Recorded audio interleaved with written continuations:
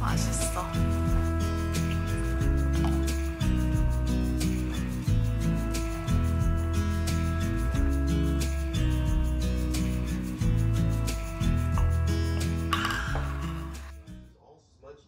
Sweaty forehead stress crease. Okay, gross. Also, I really don't think that's true. Oh, no?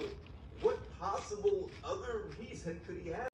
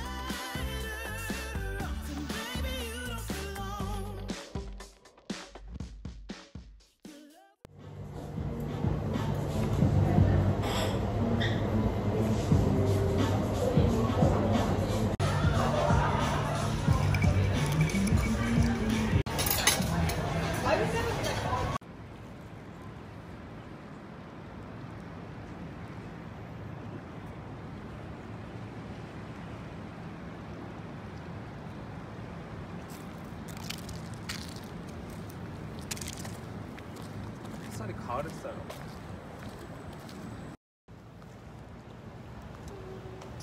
날씨가 너무 좋아요. 내가 만든 귀걸이. 이제 점심 먹고 순한 물에 커피 마시러 가려고요. 저기 배 지나간다.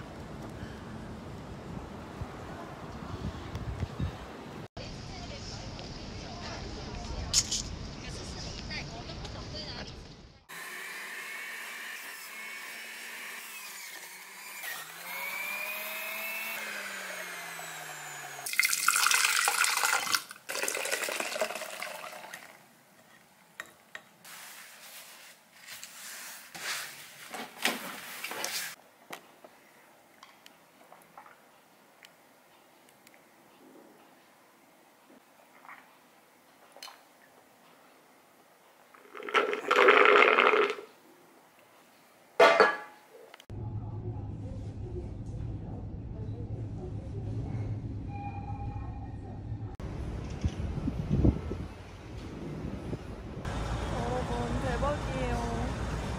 지금 연습장에 왔는데 제가 연습장 카드를 안 가져온 거예요. 연습장 볼을 사는 카드가 따로 있는데 제가 그걸 까먹고 안 가져온 거예요. 지갑을 통째로. 제가 기계 주변 서성이고 있으니까 여기 현지 로컬 아저씨분께서 오셔서 카드를 까먹었다고 하니까 일단 자기가 해줄 테니까 치라고 하더라고요. 그래서 제가 돈을 보내겠다고 계속 그러는데도 안 받겠다고. 그래서 지금 구부러치 공 150개 뽑아가지고 지금 굉장히 미안한 상태예요. 근데 현금도 없고 아무것도 없으니까 돈을 줄 수도 없고 그래서 너무 죄송해가지고 핸드폰 번호를 받기는 했는데 어떻게 될지 모르겠어요. 여기 자주 오시는 것 같아가지고 다음번에는 꼭 제가 공을 150개 드리려고요. 여기 분들 진짜 너무 친절해요.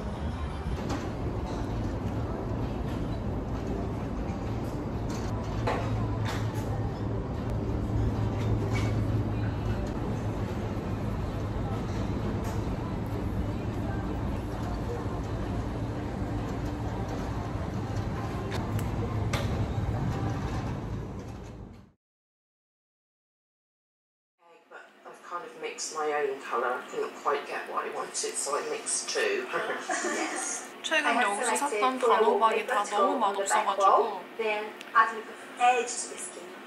사고 있었는데 이번에 산 거 너무 맛있네요. 한국에서 먹던 그 포슬포슬한 밤 느낌의 단호박이에요. I got the master bedroom, and I went for quite. It was something in the